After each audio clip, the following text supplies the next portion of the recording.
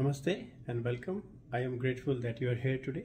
We'll be talking about Aries as a zodiac sign today, what the people look like, what are their traits, characteristics, and what you can expect from them in terms of common ordinary behavior. So let's get started on that. Aries is basically a fire sign which is ruled by the planet Mars. So these people are like, you can expect them to be very action oriented. They want to initiate new things, take initiatives, and be very vocal about it. These are the individuals or people, any kind of gender, they will be like more appropriate to jobs that involve a lot of action, such as army, military, policing, or which is like you need bang on action all the time. And since they are courageous, determined, action oriented, these are the people who will be a lot of like restless. They will not be able to sit at one place at a time. They'll be always into some, I want to do this, I want to do that sort of thing, if you will. In terms of relationships, these are the people who will take initiatives. Even in terms of sexuality, these are the people who will try to experiment a lot. In terms of compatibility, my understanding is that they'll be good fit for somebody who is who prefers to be relaxed and calm and composite nature.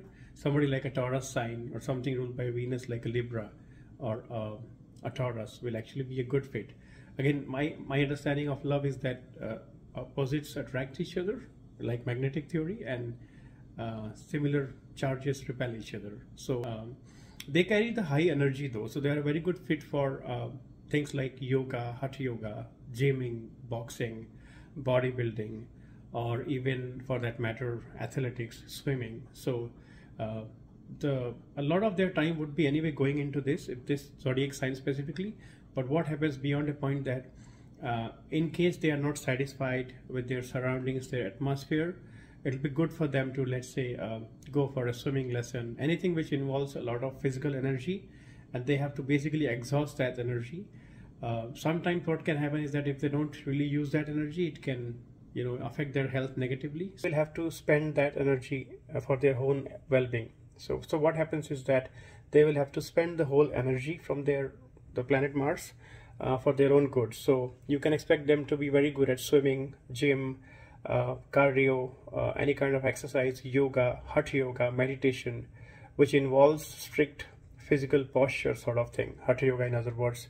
So those are some of the things they'll be doing, and they can be like heavily built, mid to tall range, like a lot of mid to a little bit higher side. May not be the tallest guy or a girl, but they'll be like the body. If they start building the body, they can easily get a lot of muscles, for instance. Same for a woman. If she starts doing swimming, there'll be a lot of athletic kind of body, because they have that energy and which needs channelizing. So when they channelize, even in terms of sexual activity or just running, just athletics, or anything for that matter which involves physical hard labor, they'll be very good at that.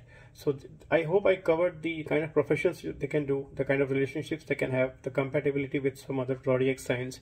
I hope you like this video. Thanks for watching. Namaste.